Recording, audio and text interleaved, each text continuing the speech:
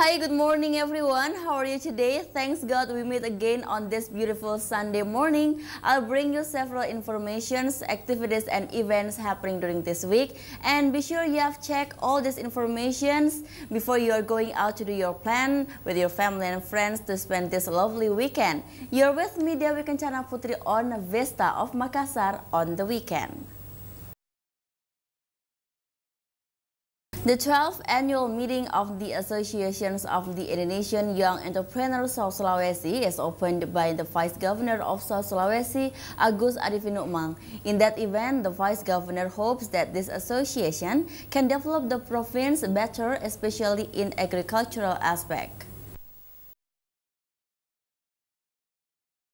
And there are still a lot more information on Vista of Makassar on the weekend after this commercial break. Don't go anywhere, we'll be back on Vista of Makassar on the weekend.